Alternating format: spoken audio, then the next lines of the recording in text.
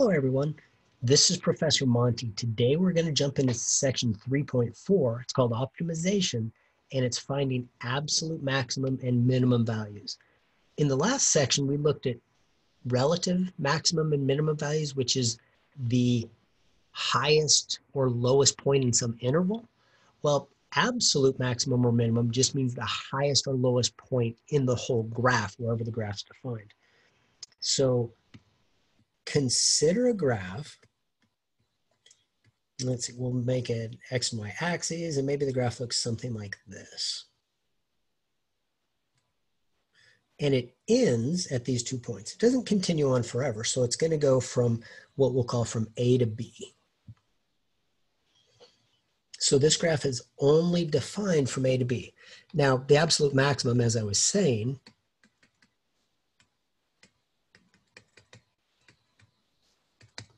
is the highest point on the curve.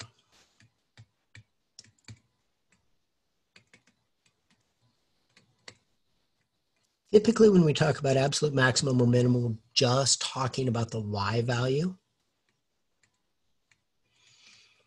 because the X isn't the highest value. It tells us where it occurs, but the Y value is the actual highest value. And then similarly, the absolute minimum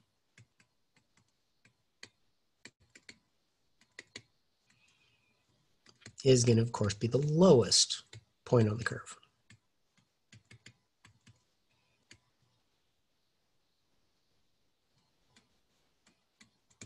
We'll change both of these to on curve instead of curve. Again, this one's also a Y value. Okay, so if we look at the graph that I just drew, we see that this point over here is the highest value on the curve. That's the highest it gets. So that's going to be the absolute max. The absolute min, though, occurs over here. So that's going to be my absolute min. That's the lowest point on the curve. And if we think about other places that might have happened, notice that absolute min, that is a critical value. We do have two other critical values. We have a critical value here and a critical value here. So this was a critical value. And that's actually a relative maximum. At this critical value, we have a relative minimum. This absolute min was also a critical value. Now, on the first two, going left to right, where we have that absolute min, we see that the derivative is 0 here, because we'd have a horizontal tangent line. Derivative is 0 here. At this third critical value, though, the derivative's undefined because we're at a corner. And so the derivative's not defined there. It's still a critical value, because remember, a critical value is where the derivative is either 0 or undefined. Well, the absolute min did happen at a critical value, but the absolute max didn't. So the idea here, to start us off, we'll say, I'm going to put it, well, I want to put it underneath. We'll move this up just a little bit. Well, that didn't go up very well. We'll put it right here. An absolute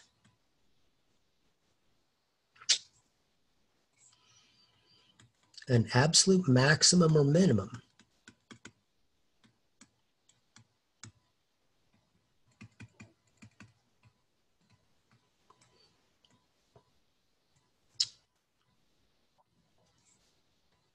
on a closed interval from A to B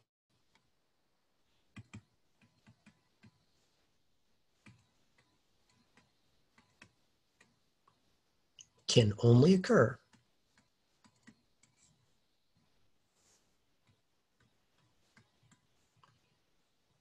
at a critical value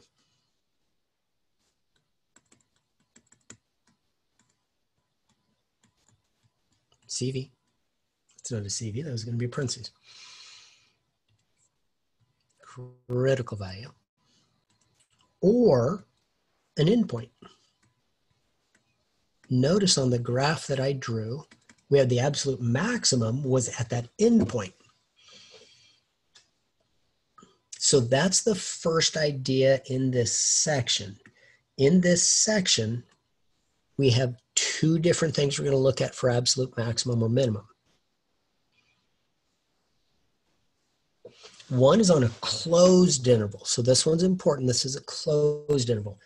And in fact, let's do that in color so we highlight it a little bit. Let's see, let's erase that black underline. We'll make it blue. So if we're talking about a closed interval A to B, the absolute max or absolute min can only occur at a critical value or at an endpoint. So we've got that graph that displays it pretty well. So let's go on. I'm going to take a picture out of the book. Let's see if I can just paste it in. See if this one's ready to go. That is not the one I wanted. So we will undo that. Let's see.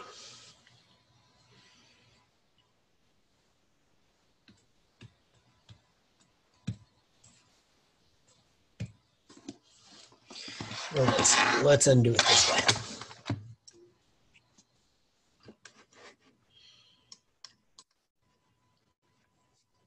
All right. So let's go grab this. I've got it in my file right here. So let's see, we'll copy this one and then we'll go back. We'll just paste it in right here. There we go. So we've got another curve we want to look at. And so let's look at this in relation to absolute max or mins. Now we see from the graph, we see that there is an absolute max that's not at an endpoint. So we see about right here. You've got an absolute max right there. There's the highest point. The absolute min is going to be over here. That one is an endpoint. This one's clearly a critical value. So that's going to be my absolute max. This endpoint down here is going to be my absolute min, but let's go through the steps. I'll show you how to find this using calculus. All right, so let's move this up a little bit so we have some room to work. So here's the idea. So remember, we first have to find the critical values. So a critical value we find by taking the derivative. Well, the derivative, 4 goes to 0, derivative of x is 1, derivative of negative x squared is negative 2x. So I take the derivative, I set it equal to 0. Remember, this is to find my critical values. And then I solve that. So we'll add 2x, divide by 2, I get x is 1/2. That's my only critical value. And so here's what I do. I don't have to do the first derivative test, look to the left and right. I don't have to take the second derivative, plug it in, see if I have a relative max or min.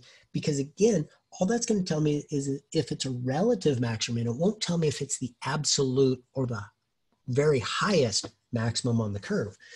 So what I do is I do a little t-chart and I put in x values and then I figure out what f of x is going to be.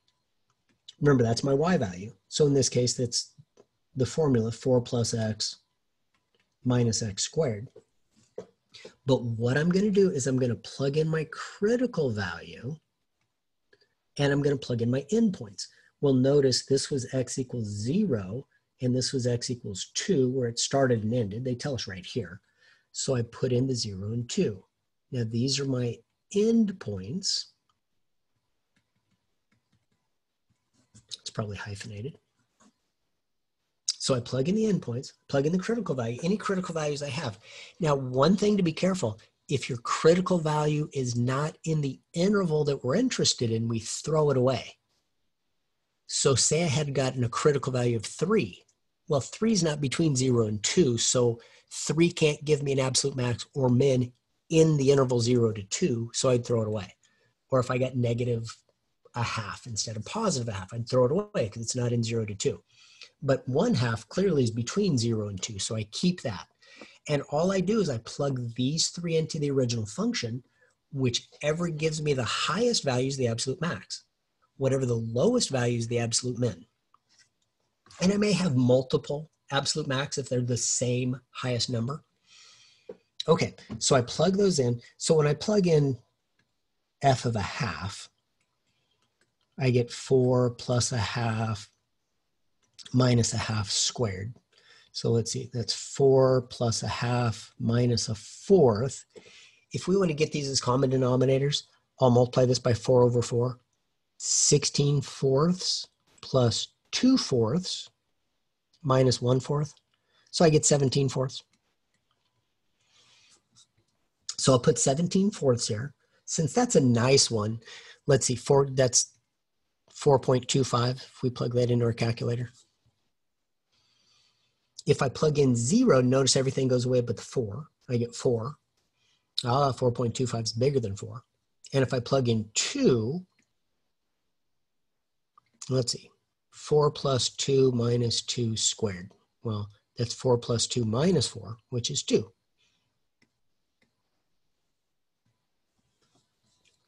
So when I look and I say, oh, look, this 17 fourths is the biggest or the largest of those three numbers, that's the absolute max. So let me erase this so we have a little room. I'll erase more of this. We'll erase all that. Okay. So going back, I know that's my absolute max. This one's the smallest one. That's my absolute min. And it depends on the author how they want you to write the answer. Some will write this, which I'm not a fan of. 1/2, comma 17 fourths. I'm not a fan of that because the point's not the max. The 17 fourths is the max. So what I like is for them to say the absolute max, it's f of a half, which is the 17 fourths. Now, f of a half means it's the function value when you plug in a half. So I know what the x value is, but I do know what the y value is. This is the absolute max.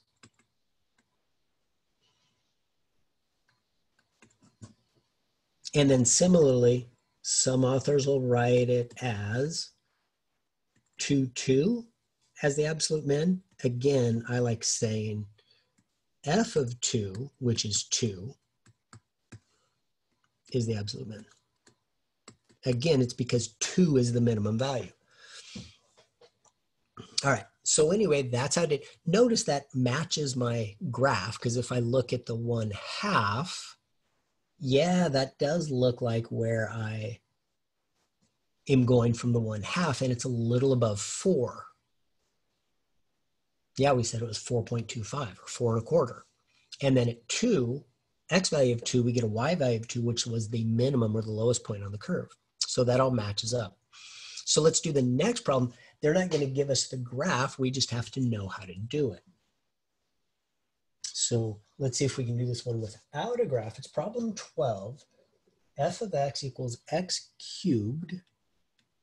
This time we've got a cubic equation minus x squared minus x plus 3. And it says find absolute maximum and minimum values. I'm going to say absolute extrema, so we get used to that term. Again, extrema just means max and min. And they give us a closed interval for this one as well. The closed interval is just -1 to 0. So not a very big interval to look at. But we do what we always do. We find the critical values, and then we plug the critical values and the endpoints into the original function to find out which gives us the highest and lowest function values. So I do f prime of x. So I get 3x squared minus 2x minus 1 equals 0. Now I'm setting it equal to 0 so that we can find the critical values. Now, we can't factor the 3 out. We have to deal with that 3. There's different ways of factoring that to solve it. Now, if you have problems factoring these, you're always welcome to just use the quadratic formula. But let me show you the illegal move method that I like. Now, this is a new method that often isn't taught. I actually didn't learn it till a couple of years ago. But here's the idea. Now, it's kind of weird. This is why it's called the illegal move. I'm going to take this 3 and multiply it by that 1. So I'm going to multiply by 3. And what it gives me, now the 3 is gone because I multiplied it by the 1. I get x squared minus 2x minus 3. Still equals 0. But now I'm going to factor what I have. So I've got x and x. Let's see. Two numbers that multiply to negative 3 and add to negative 2. Oh, it's negative 3 and positive 1. But here's where it comes in, because I can't just multiply the 3 times the 1.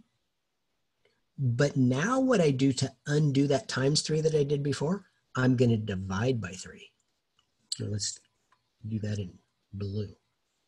So now I'm going to divide by 3. Just the number part right there. And notice the 3 doesn't go into the 1 over here on the right. So what I'm going to do is I'm going to slide the 3 there and make it a 3x plus 1. This 3 reduces, I just get x minus 1. And I've factored it out. That actually, if I multiply it out, if I FOIL that, I'm going to get the 3x squared minus 2x minus 1. I like this method. It always works. It makes it real simple to factor if those numbers are small enough that we can deal with them. It always works. Sometimes the numbers just get really big. Now, one thing that's nice, before I slid that 3 up, I had that x plus 1/3. One of my solutions is x equals negative 1/3. The other is x equals the negative 1. Or the positive 1 rather. But I'll find that by when I solve this now. I go x minus 1 equals 0, so x equals 1. 3x plus 1 equals 0. 3x equals negative 1. X equals negative 1/3. I could have just taken that from here and just added the 1, subtracted the 1/3 from both sides, and I'm done. Okay, so anyway, I get two critical values. Remember what I said last time? The critical value, so these are both critical values, right? The critical value has to be in the interval. 1, here's our interval up here. Our interval is negative 1 to 0. Positive 1's not in that interval. I throw that one away because it's not in the interval negative 1 to 0. This one is, so I'll check that. So when I do my curve, I go x and y. Well, I've got negative 1/3 as a critical value, and I've got negative 1 and 0 as endpoints. Just write it all as one word this time. And I plug in, it's y, but it's the original function. It's my original f of x function, which in this case was, what was it? X cubed, move that down a little, minus x squared minus x plus 3. And so what I'm going to do is I'm just going to plug these into my calculator. 0 is easy because everything goes away but the constant. I'll get 3. Let's see. But I'm going to use my calculator. So I am going parentheses, negative 1 divided by 3, close parentheses, raised to the 3rd. Minus, now I'm just going to do that in my head, minus 1/9, 1 divided by 9. Plus 1 divided by 3, plus 3. And I get 3.185, repeating. And if I just turn that into a fraction, I get 86/27. Now, it's approximately 3.19. Well, here, we'll say it's approximately that. So I can compare it to the 3. I know it's bigger. And then if I plug in negative 1, well, that's probably just as easy just to do plugging it in. Negative 1 cubed is negative 1. Well, here, we'll write this all out.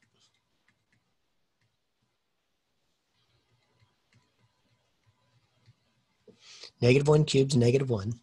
Negative 1 squares 1, but I have the negative in front, so it's another negative 1. This gives me a plus 1 and a plus 3. So those cancel out, I get 2. So that comes out as a 2. That's my lowest one. So that one is my absolute min.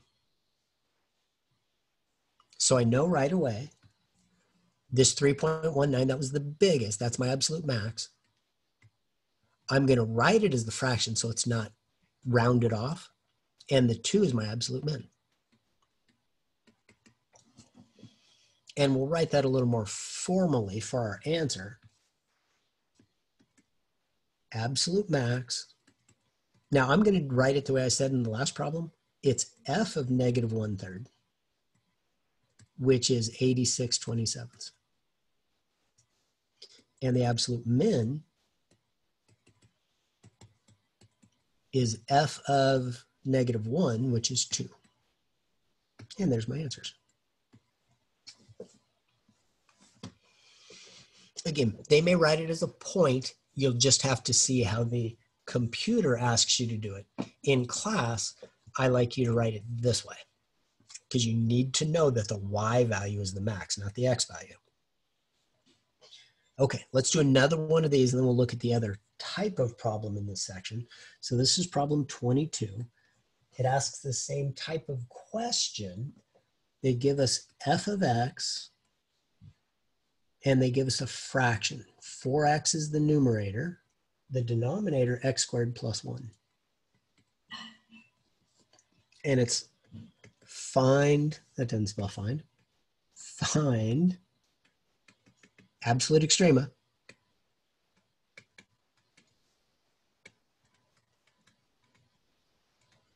on, and they give us the closed interval -3 to +3.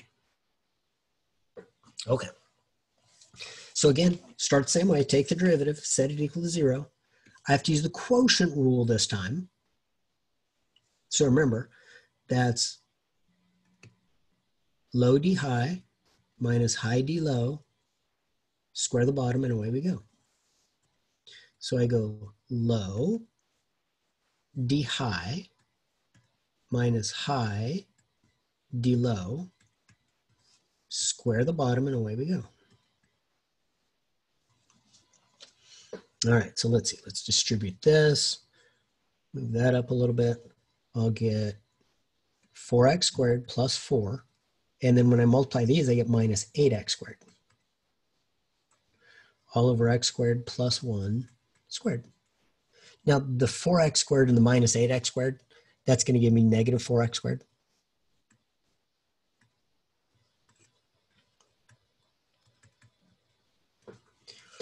All right, so let's do this. We'll set the top equal to 0. That's where the fraction is going to equal 0, critical value. We also set the bottom equal to 0. That's where the fraction's undefined, which either way is a critical value. So let's see, when I do this, I'm going to divide both sides by -4. And I get x squared minus 1 equals 0. Well, that factors into x plus 1, x minus 1. If you want to add the 1 to both sides and take the square root, remember to do the plus or minus, because we're going to get x plus 1 equals 0, x minus 1 equals 0, which gives me x equals -1, x equals +1. Both are in the interval -3 to 3, which this problem sets. So we use both of those critical values. Over here, on the right side, we can take the square root of both sides. Again, plus or minus, square root of 0, 0, positive 0, negative 0, still both 0. But it gets rid of the square. I get x squared plus 1 equals 0. Subtract 1, I get x squared equals -1. Take the square root again, but the problem is I'm taking the square root of a negative number. So that gives me x equals plus or minus I, and imaginary numbers are not critical values. So these two are critical values. So I only get 2 critical values in my interval. So now I set up the problem again. And I go x and y. I put in my critical values. And I put in my endpoints. Those are the only places I can have an absolute max or min. And remember, y is the original function. So that was 4x over x squared plus 1. So that's my original function, 4x over x squared plus 1. All right, so let's see. If I plug in -1, I'm going to get -4, and then x squared is 1 over 2. So this is a -2. If I plug in +1, I get 4 over 2, so I get +2. If I plug in -3, I get -12 over 10, which is -1.2. That time I'll go to a decimal because it ends. I'm not rounding anything off. And if I plug in 3, I get positive 12 over 10, so positive 1.2. So this time, the critical values gave me both the absolute max and the absolute min. So absolute min, absolute max. And so I'll write that out again. Absolute, we'll do the max first. F of 1, which is 2. Absolute min, F of negative 1, which is negative 2. And we're done. All right, so if we're doing absolute max or mins on a closed interval, it's pretty easy. We find the critical value. We plug the critical values and the endpoints into the original function. Whichever gives me the highest value is the absolute max. Well, whatever the largest value is the absolute max. Whatever the smallest value is the absolute min. But what if we don't have any endpoints? So to find absolute max and min on open interval, so we'll call it just A to B. This time I have parentheses because we don't get to use the endpoints. It changes the way we have to do it.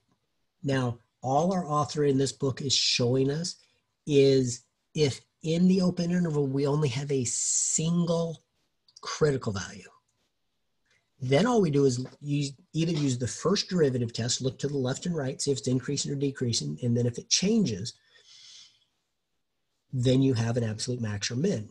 Or use the second derivative test. If it's concave up, you have an absolute min. If it's concave down, you have an absolute max. Did I say that right? If it's concave up, you have an absolute min. If it's concave down, you have an absolute max. Okay, I still don't know if I'm saying that right, but we'll go from there and we'll interpret. So to find the absolute max and min on an open interval, here's the big key to this book. If we only have one critical value,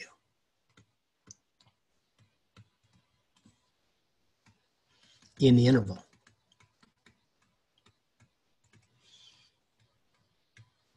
use first derivative or second derivative test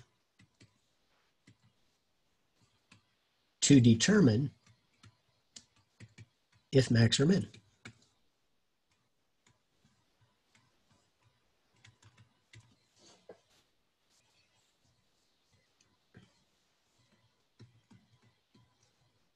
Since only one critical value, it must be absolute extrema. Now we'll say max or min, max/min. It's one or the other. It can't be obviously both. But if you think about it, if I've got an interval and there's only one critical value, well, I've got a critical value right here. If I find that's a relative min, well, it has to be an absolute min because it can't come back down. In order for it to come back down, there had to be another critical value. We're saying, wait, there's not. There's only one critical value. If we only have one critical value. So if it's a min, it can't come back down. If it's a max, it can't go back up. So that's the idea. If we were looking at it where we didn't have only one critical value, if we had two, we'd have to do some other stuff. We'd have to actually take limits as x goes toward whatever our values are. Limit as x approaches a and the limit as x approaches b to figure out if it goes up further or down further than what our max or min at those local or relative extrema were. So anyway, let's look at a couple problems of these. I've got problem 30 as my first problem to look at. And it looks like this. F of x equals x minus 4/3 x cubed. Now that 4/3 is nice because the 3 is going to cancel when we take the derivative.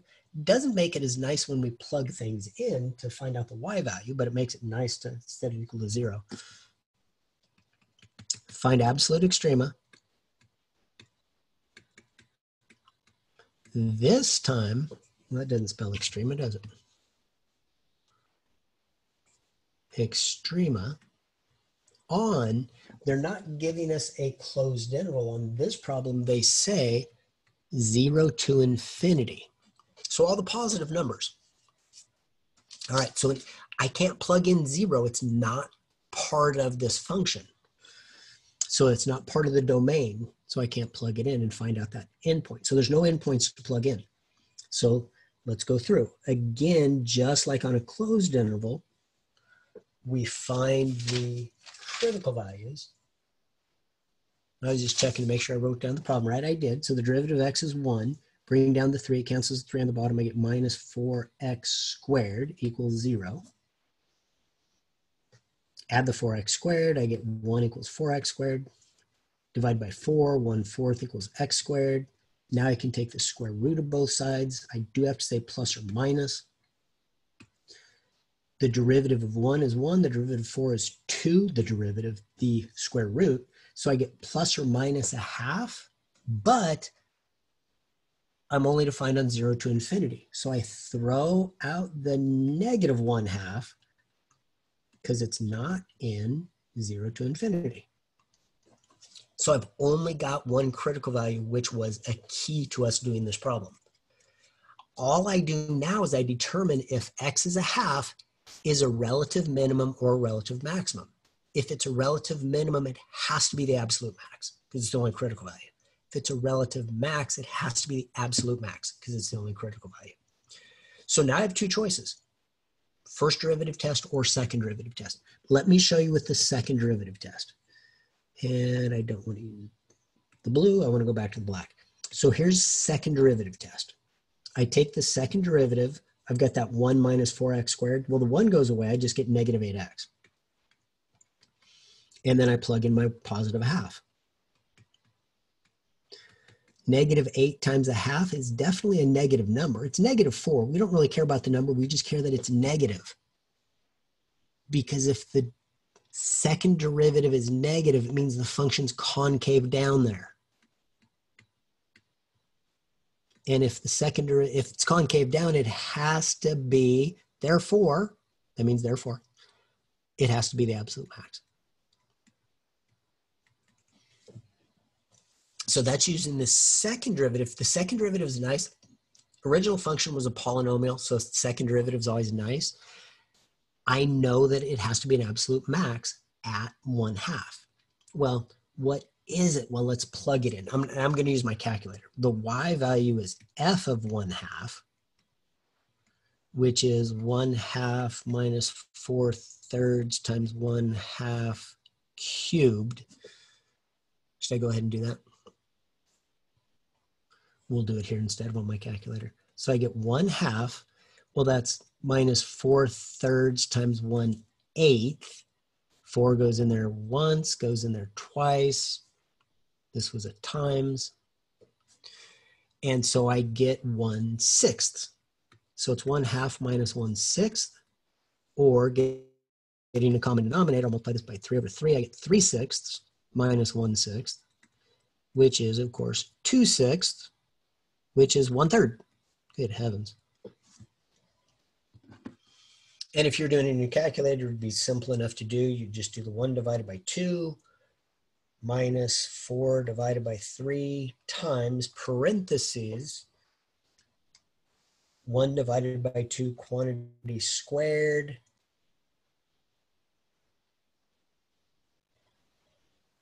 and I'm looking at mine.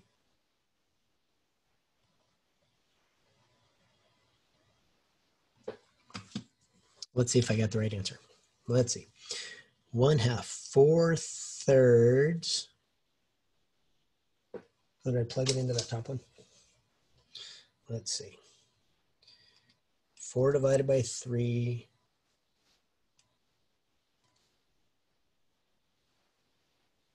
times 1/8. Yeah, that's 1/6.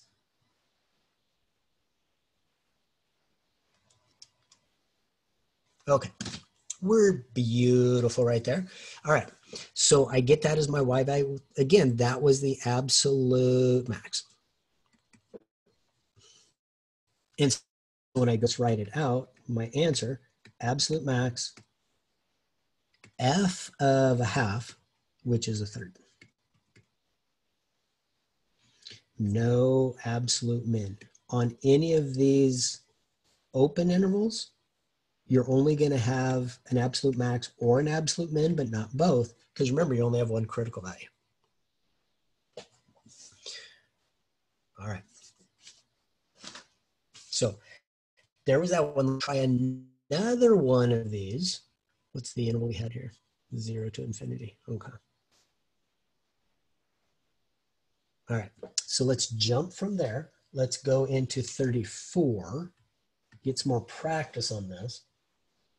This one gives us f of x equals x squared plus 250 over x.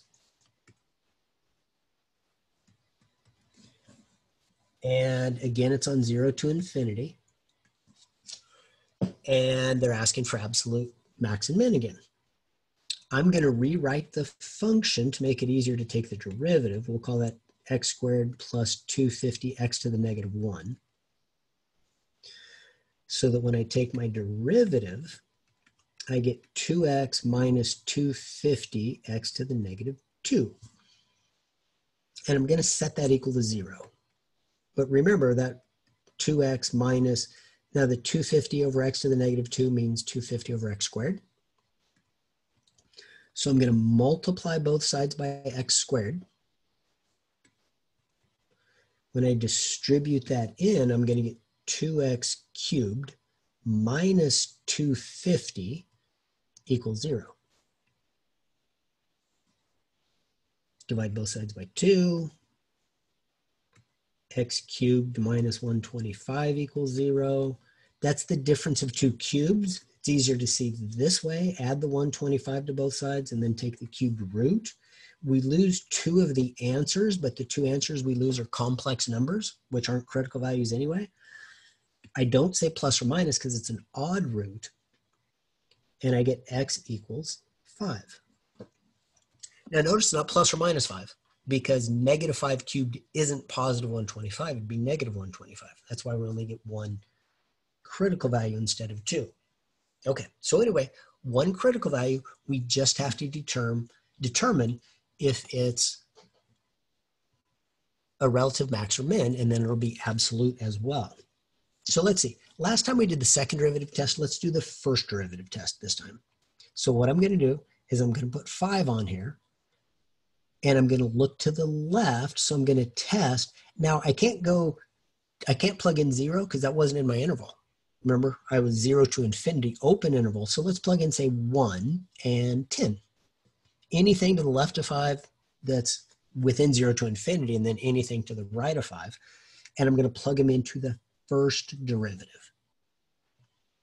Okay, and remember the first derivative right here, we'll do this in green. There's my first derivative. So I'm just going to plug them in my head.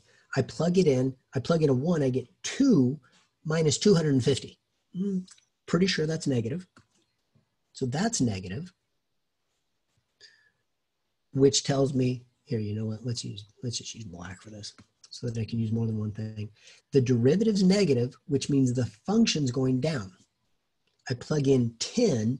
When I plug in 10, I get 20, and then 250 divided by 10 squared is 100.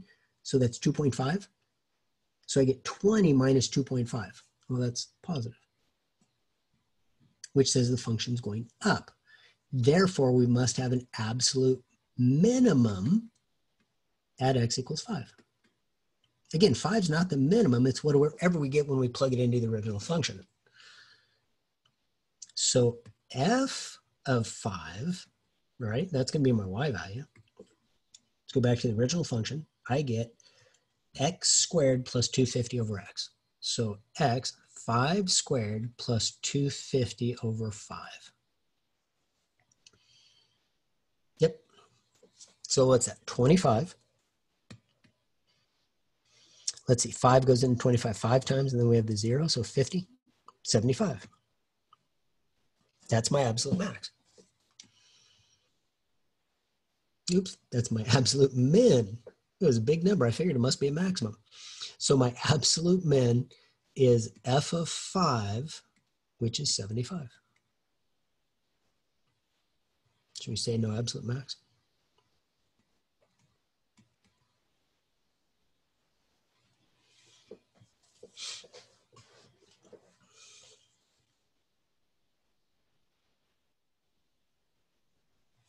And notice we can check something. Notice if we plug in 1, I get 1 squared plus 250 over 1, which is 251. Oh, that's a lot higher than 75. So it could be a min. You could plug in something on the other side too. What would the 100? The 10 is going to be 100 plus 25. Oh, 125. That's bigger than 75 also. So the 75 seems reasonable to be a minimum value. All right, so that's on an open interval. We can only do it if there's a single critical value. But if it's a relative min, it has to be the absolute min. If it's a relative max, it has to be the absolute max. We saw how to test it with both the second derivative test and the first derivative test. This would have been an easy one to do the second derivative test with also. All right, now let's go in. One more problem I want to show you. It's an application of these, just so that we get something to work with. It's what I originally posted in there. Let's see. All right, so if I go here, we'll post that in. Advertising. Sound Software estimates that it will sell N units of a program after spending thousands of dollars on advertising, where N of A, the number will sell after $1,000 of advertising. They give this the formula, the function. Notice they give us this. A is between 0 and 300. This is a closed interval. That's the same thing as saying, hey, find the absolute max on the closed interval A to B, which in this case is 0 to 300. So I do have a closed interval. Find the maximum number of units that can be sold. Well, units sold, that's N. I don't know where I'm going to put that, N. And the amount that must be spent on advertising, that's A, in order to achieve that maximum. All right, let's do it. So we do it closed interval. So remember, we just have to find the endpoints and the critical values within those endpoints and plug them in to see which gives us the highest number of units sold. So I start off, I take the derivative, negative 2a plus 300. That was quick. Set it equal to 0. Let's see, I'll add the 2a to both sides. 300 equals 2a, divide by 2, I get 150. That's in my interval. So all I do is I say, okay, well, let's see. Let's do x. Oops, that's not x, it's a. Let's do a and n of a, which was what? Negative a squared plus 300a plus 6. Notice we're not squaring the negative. We're just squaring the a and then making the whole thing negative. So I'm going to plug in my 150, which was my critical value. And I'll plug in the 0 and 300, which are my endpoints. And whatever output is the largest is my maximum number of units sold. So let's see. So I'm going to use my calculator here. So I'm going negative 150 squared. Now that should give you a negative 22,500 plus 300 times 150 plus 6. That gives me 22,506 units sold. 0 is easy. Everything with an A goes away. I just get 6. So if I spend $0,000 on advertising, I'm going to sell 6 units. I want to sell more units. Oh, look, at $150,000 in advertising, I'm going to sell 22,506 units. And then at 300, so I'll go negative 300 squared. Again, that should give you a negative number, plus 300 times 300 plus 6. I get 6 again, because the negative 100 squared canceled the 300 times 300.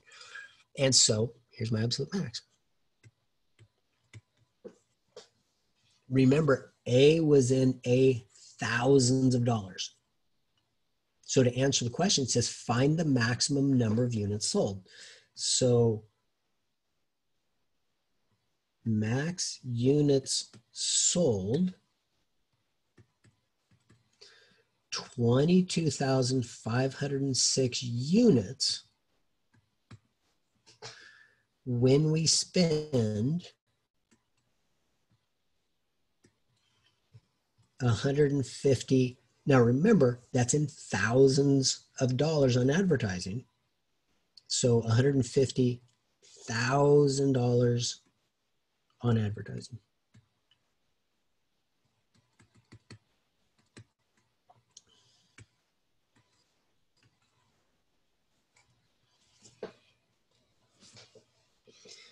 And we got to our answer. We knew the absolute max had to be at either the critical value or an endpoint. And it was, of course, at the critical value. And we know that that's a downward parabola. So we knew its shape. But where along the curve is the vertex? Well, clearly it was right in the middle of the 0 and the 300 is at 150. So anyway, practice this stuff. That's the two ideas, is how to find the absolute max or min on a closed interval and also on an open interval. So make sure you understand how to do each of those, because they will both, of course, be on the test. All right, with that, I will talk to you later. I hope things are going well, and keep up the hard work.